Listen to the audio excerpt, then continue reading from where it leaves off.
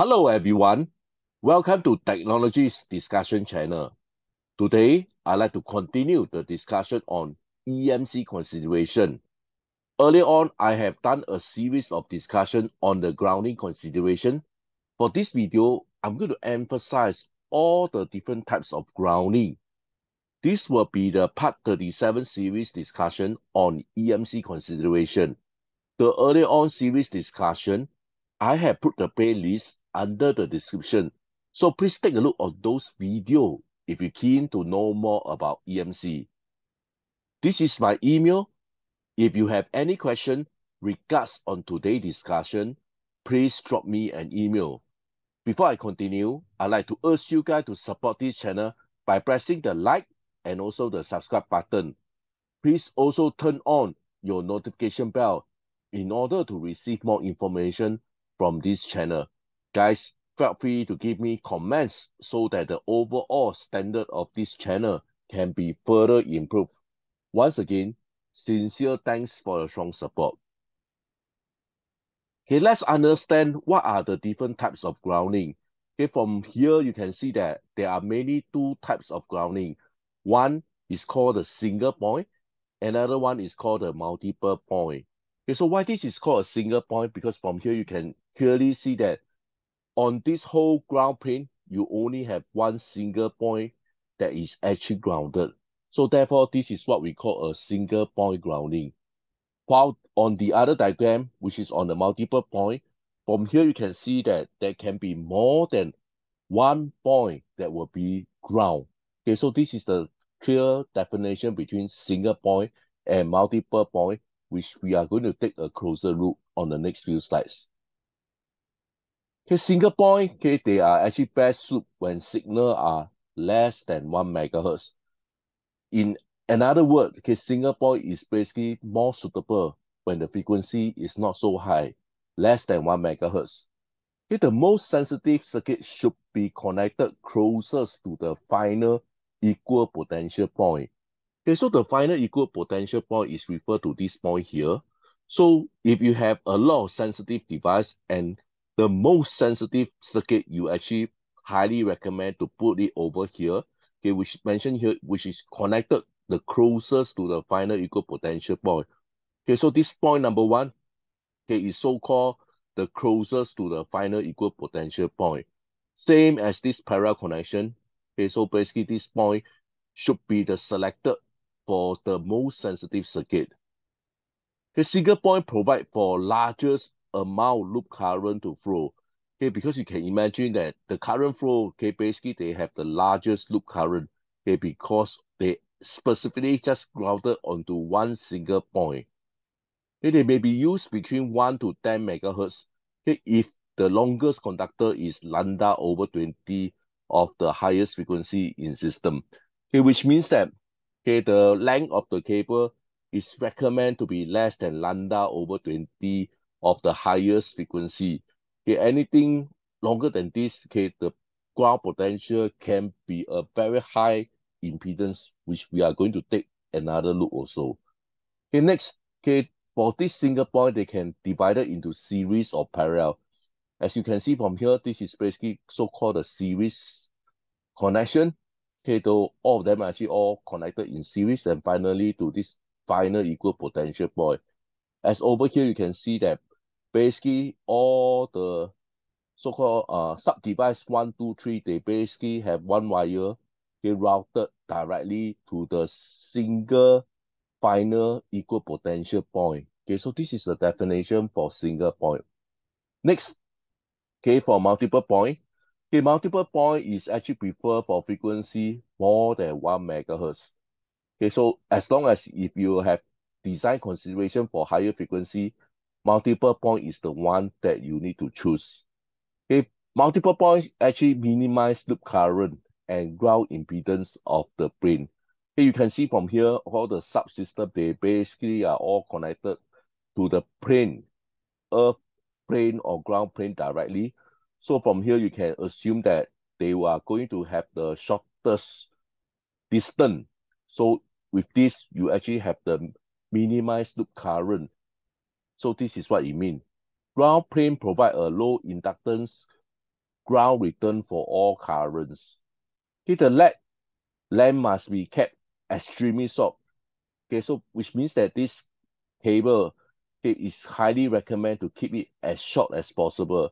So if you can put as close to the ground plane, okay, it will be highly recommended so that the length, it will be shorter as compared if you put it further away.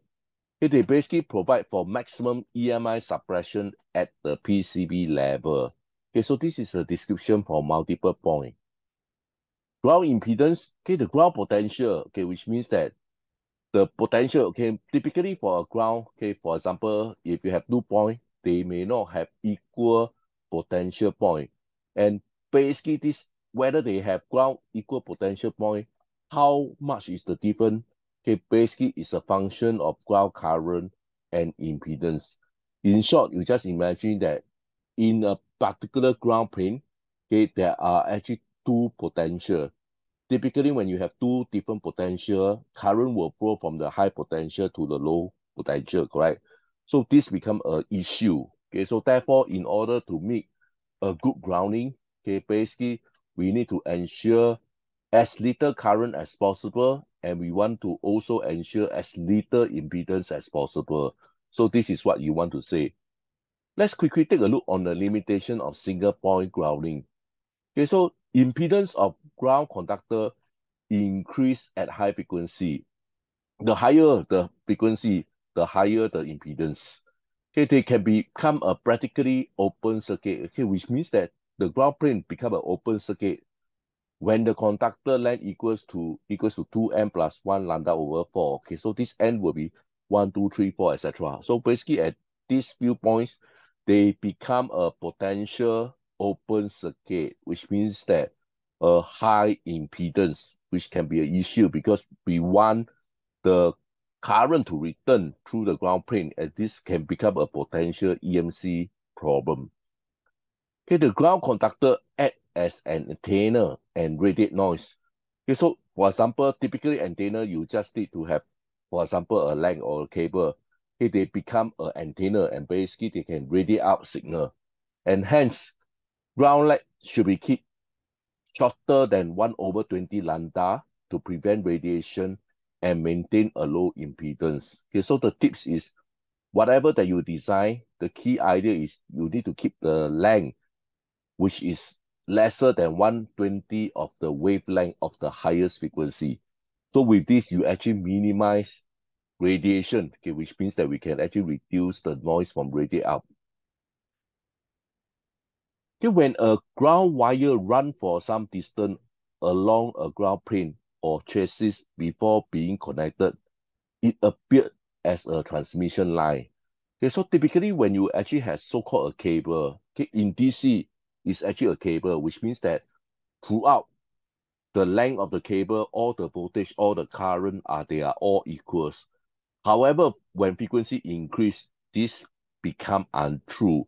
When you actually have a wire, okay, basically you can actually define this equivalent circuit as shown over here, as you mentioned over here.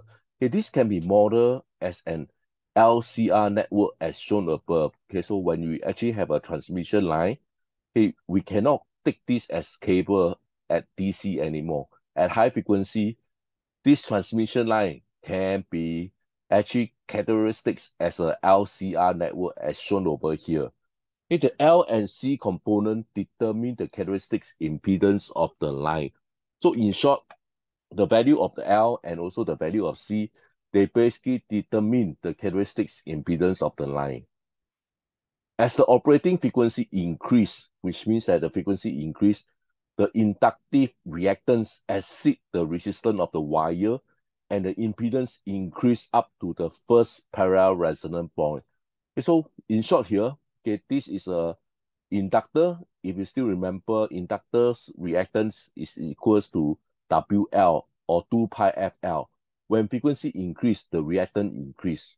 So when the higher frequency, okay, you can imagine that the reactance of the inductor actually become more significant as compared to the R, which is the resistance of the wire. Hence, because of this become a potential issue. Okay, at this point, the impedance seen at the end of the wire is high, typically 100 of ohm. Okay, so when you further increase the frequency, okay, you can imagine here, the inductor reactance also increase drastically until it is many, many times bigger as compared to the resistor R of the wire. And when this actually happens, okay, the impedance seen at the end of the wire, typically they are very high and they can be up to hundreds of ohm, which can become a potential issue. Remember, this is actually a cable that we want to reference to the ground, and we want to keep this conductor wire, okay, as low impedance as possible. But with high frequency, as you can see from here, okay, they can become an issue because the reactance of the inductor actually dominate over the resistor of the wire. After the first resonance, the impedance for a lossless circuit follow the law. Okay, so basically this is frequency, okay, versus the impedance of the transmission line. Okay, you can see from here, they basically governed by this equation here. Okay, so X is basically the distance along the wire. So basically, you can imagine that when you actually travel, you can let's say 1 centimeter, 2 centimeter, 3 centimeter, etc. So basically, you can plot this impedance versus the frequency. From here, you can see that they are basically, we call it a parallel resonator and a series resonator. Okay, let's take a close look on this on the next slides here. Okay, successful series low impedance and parallel high impedance resonant frequency are found.